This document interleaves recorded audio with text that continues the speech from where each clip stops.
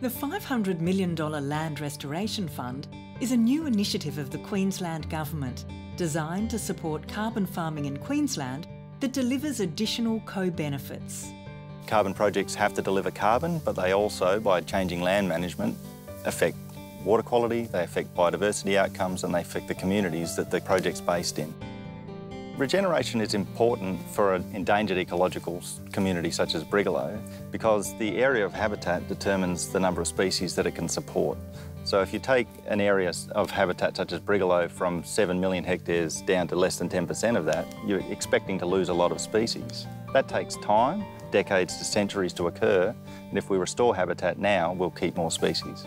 The Land Restoration Fund is still in development. A lot of big decisions are yet to be made, but the vision that's laid out in the initial documentation suggests that the fund will offer landholders higher prices for their credits. We'll be another buyer in the market, essentially adding diversity to the industry.